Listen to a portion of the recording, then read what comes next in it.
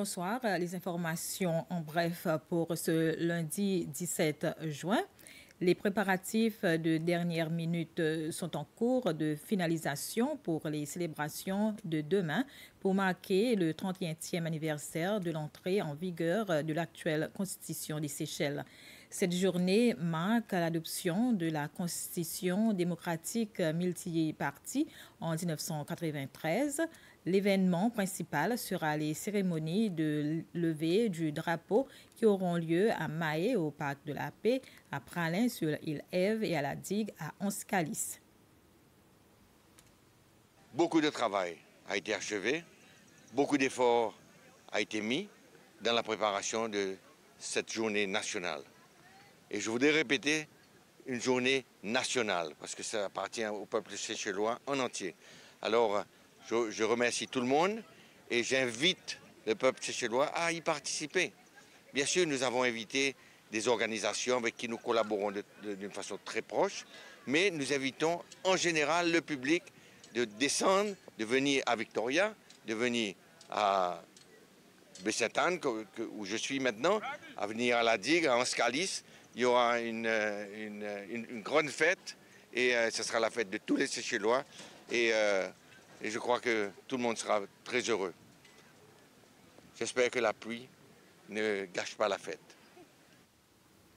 Et toujours dans le cadre des activités de commémoration de la journée de la Constitution, le corps judiciaire a organisé un symposium sur l'article 22 alinéa 1 qui garantit le droit à la liberté d'expression.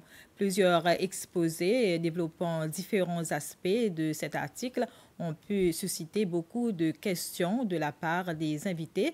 Ce symposium s'est déroulé au Palais de justice et a réuni des représentants des trois branches du gouvernement, aussi bien que des représentants des autres entités. Un nouveau comité exécutif de l'Association des femmes de LDS a été élu hier et c'est Doyos Poris qui devient la nouvelle présidente de cette association. C'était hier lors de la convention de cette association tenue sous le thème « Les femmes dans la transformation de notre pays ».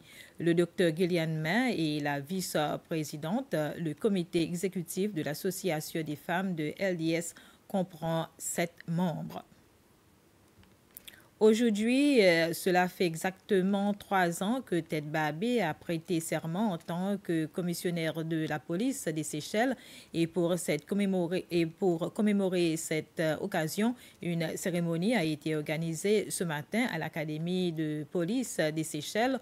Au cours de la cérémonie, la police seychelloise a reçu un don de 2 mini-vans des Émirats arabes unis qui seront utilisés par l'unité canine ainsi que du matériel et des panneaux de signalisation de l'ONI d'ici pour l'unité de la circulation.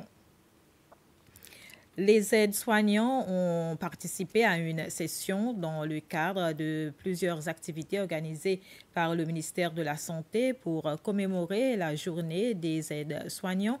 La façon de communiquer efficacement l'importance du secret médical, la manière de s'adresser aux patients difficiles, tels étaient quelques-uns des sujets développés à l'intention de ce groupe. Le thème de cette formation était « Nous serons là pour vous ». Voilà, c'était les informations en bref. Merci de votre attention.